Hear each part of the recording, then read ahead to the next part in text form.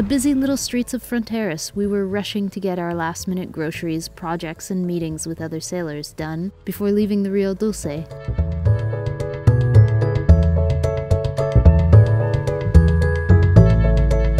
We just had a boat pull up alongside with a pot full of freshly squeezed and boiled milk, and I'm just bringing it back to a boil. I'm gonna add a little bit of lime juice. We're not gonna risk waiting to see what happens when it curdles, because I'm not sure about what bacteria is floating around in this air, what kind of cheese it will make. And we'll just see how this one turns out. Add a little bit of lime juice to curdle it, and we're gonna squeeze it through the cheesecloth, and yeah, we'll see how much it makes. We wanted to get one last barbecue in with friends that we'd made, where Seta's boat would be docked for now. And we had to try the local breadfruit. Maybe it's really not nice. a ripe one. What's next? It's good. It is like a potato. Sorry, Fatty. I film you filming. These leafcutter ants provided apt metaphorical imagery for the behaviors of humans here on the Sweet River. They were doing their best to cultivate with the materials at hand and build up their vessels.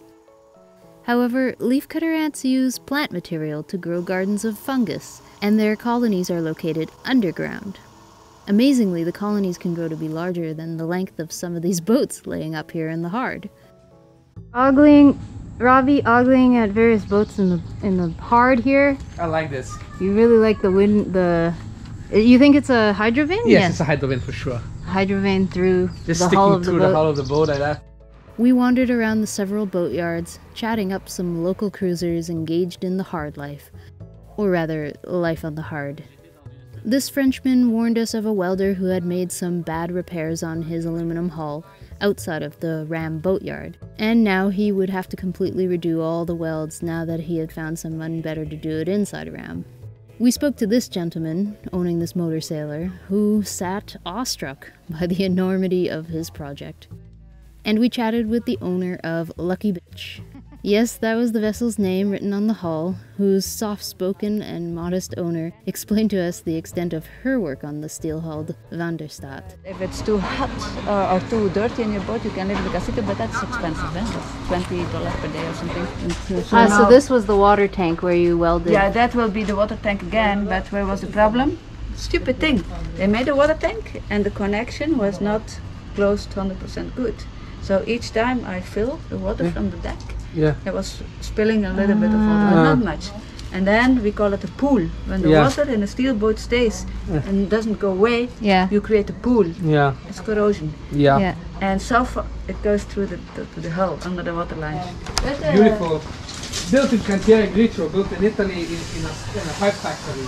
They make 13-meter pipe by 4 meter and they build 13 meter 4 meter. That is like the pipe, so they pick up the whole board and go. And a big project inside. All the way across the river, there was another interesting project that was causing some sort of a ruckus online, with our guy Mark here adding a gigantic sugar scoop to the stern of his Endeavour 43. I have a problem with getting an idea and then not letting anything stop me. Like, I don't know if you see my solar panels up on the mizzen mast. I've seen that before. Have you seen that before? Yes, I have seen that before, yes. Oh, okay, well good. I thought I was the innovator of it, but they roasted me on the sailing site for that. Amid the grinding and the heavy machinery moving back and forth through the Abel boatyard, he explained to us that the sugar scoop is meant to be a platform for his custom aluminum dinghy. The construction has gone through various revisions, with extra supports and now extra fiberglass and epoxy being added, as he seemed to face critique and criticism online. You know, even though I might not embrace your idea that you have for me right away, it still goes in my brain, and I don't want to shut anything out. So I listen to constructive criticism, I listen to all the input.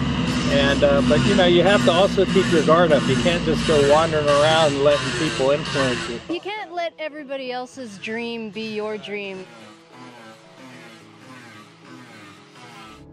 Meanwhile, we had finalized plans to leave the Rio Dulce, not by plane, which would have been a complicated matter with the dog, and not by bus, which would have been impossible with the dog, but instead we would have the opportunity to travel back home by boat. The only complication was the weather. Here, up the river, the weather was pleasant and calm most days. But we knew from weather reports on windy.com, Wind Guru, Passage Weather, and all the like, I could possibly live here if it was a little bit more fishy. There was more fish available. that winds were not favorable for sailing up north right now. It was nice, huh? They hadn't been favorable for weeks, and they probably would not be for several more. Restaurant.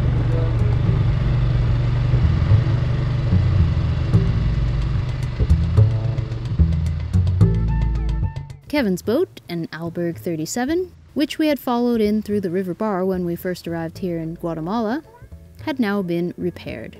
Yes. In Choco? You guys get along well? Like most boats, including the ones we toured in the yards, there of course still remained projects here and there to tackle. Our day of departure came suddenly and unceremoniously, as the forecast presented a small 2.5-day window to sail past Belize and into the southern anchorages of Mexico. Goodbye, Seda! Goodbye, Dusty. We packed the dinghy full. We got everything, including the dog.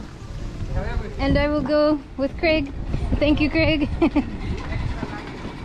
Dinghy full of stuff is coming. Okay.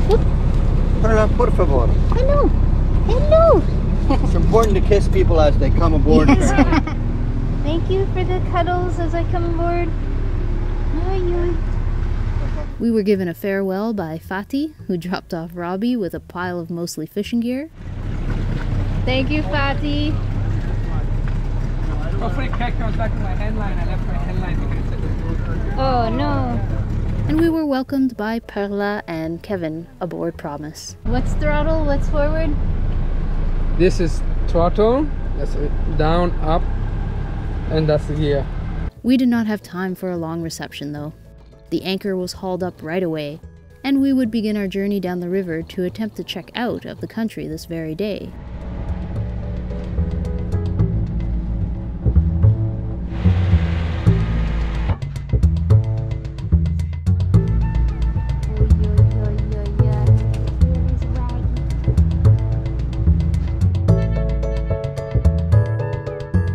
We settled in as we were underway, crossing El Golfete and Robbie testing out the new galley environment.